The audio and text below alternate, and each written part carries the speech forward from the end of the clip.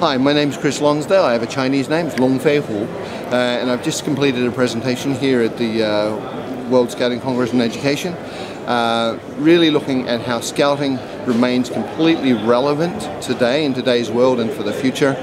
I'm a businessman and entrepreneur. I work as a senior advisor to multinationals and successful businesses in Asia.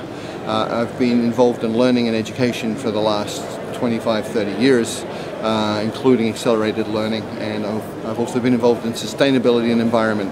And in many, many ways, scouting is a wonderful movement that can contribute significantly to young people learning the skills they need in the world today and for the future. If you want to know the details of it, the presentation that I just delivered here is being uploaded to YouTube, and you'll be able to check out the URL and actually go and view the video, so you'll know what I said and be able to join in with everyone who's here today.